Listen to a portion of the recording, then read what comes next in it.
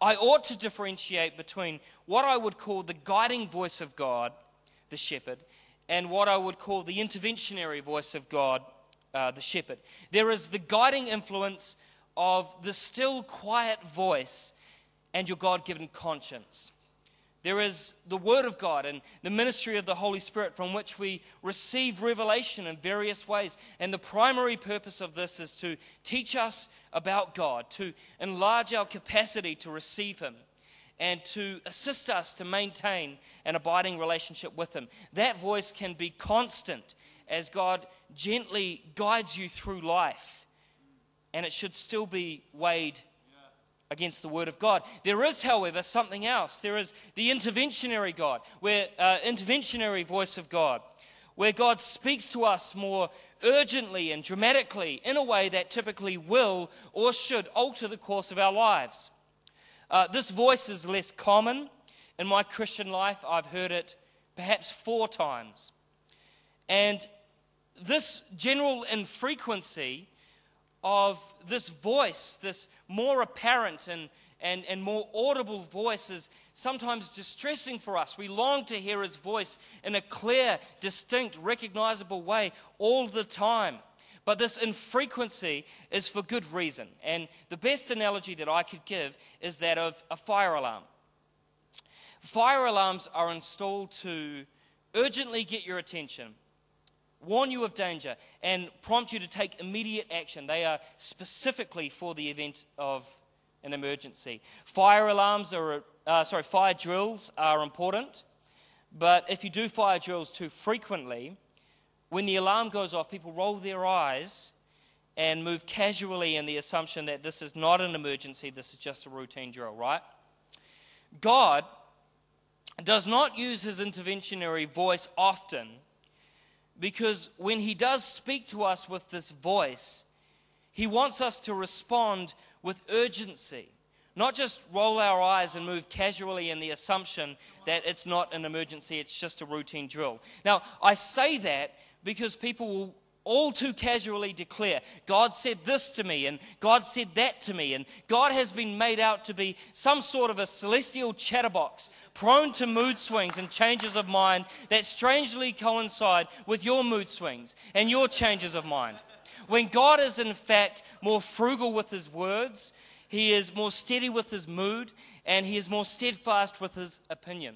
He speaks less frequently in His interventionary voice, so that when He speaks, we will respond with urgency rather than indifference. The key is this, and if I could sum up everything I've said, the key to discipleship is this. The big point of John chapter 10 is this.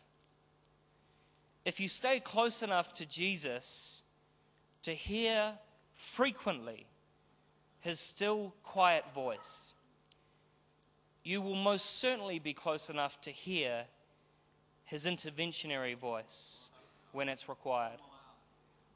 And always weigh what you hear against Scripture. The big point of John chapter 10 is this: God is faithful to His promise. And He is not like the shepherds of Israel. He's not like that televangelist. He is the good shepherd, and we can trust Him. Maybe someone can come. When I stood on that altar that day in front of hundreds of friends and family, onlookers who may as well have not even have been there because my gaze was locked on the woman of my dreams, as I publicly confessed my love to her and my commitment to her, as we began our lifelong journey together, for better or for worse, for richer or for poorer, in sickness and in health, I'm not sure if either of us knew entirely what we were getting ourselves into. And perhaps if we had have known, we may not have started. At times, the journey has required of us, both separately and together, to make tremendous sacrifices. But has it been worth it? Categorically, yes. When I stood on that altar that day in front of friends who would soon become family, though at the time they were merely onlookers who may as well have not even have been there, my gaze locked on the Redeemer as I publicly confessed my intention to follow him all of my days as we began that lifelong journey together, for better or for worse, for richer or for poorer, in sickness and in health. I'm not sure that I knew entirely what I was getting myself into. And this journey has required of me to make tremendous sacrifices, oftentimes. But has it been worth it? Categorically, yes. When those first disciples left their fishing boats, their fathers, their livelihoods, their lives, I'm not sure that they knew, had any idea how it would finish for them. Simon Peter crucified upside down. Andrew whipped several times and then crucified. James executed by the sword. But if you asked them on their last day, had it been worth it? I'm sure the answer would have been categorically yes, maybe in Greek. Andrew's followers reported that when he was led towards the cross, Andrew saluted it in these words: "I have long desired and expected this happy hour. The cross has been consecrated by the body of Christ hanging on it." And history records that he continued to preach to his tormentors for 2 days until he died. It is very, very unlikely that your life will be asked of you on account of your faith. Very unlikely. But your life will be asked of you. That's what discipleship's all about. Jesus said to his disciples, "If anyone would come after me, he must deny himself and take up his cross and follow me.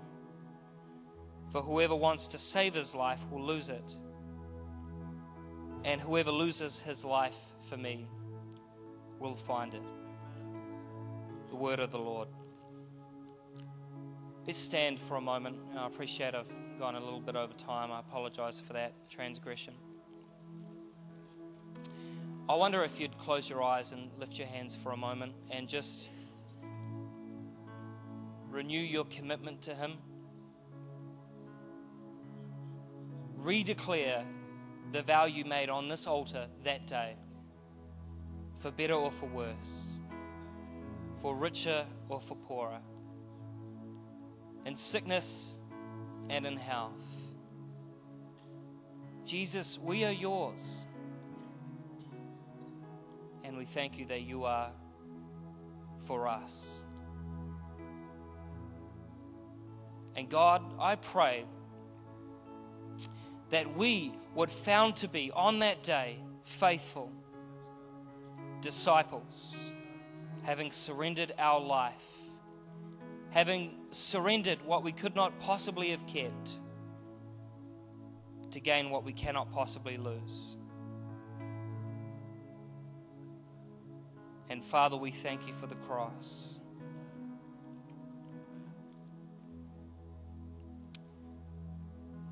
In Jesus' name.